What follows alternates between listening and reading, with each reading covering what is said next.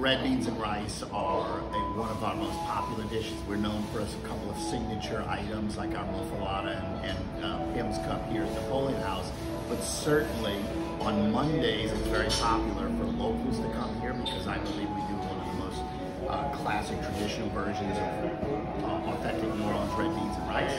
When I assumed the menu here at this restaurant in 2015, I immediately wanted to research some of the dishes that were traditional here that we've done for many years, and I was extremely happy to see that the methodology of the way the Impastato family made their red beans and rice was almost identical to the way my grandmother taught me to make red beans and rice as a child.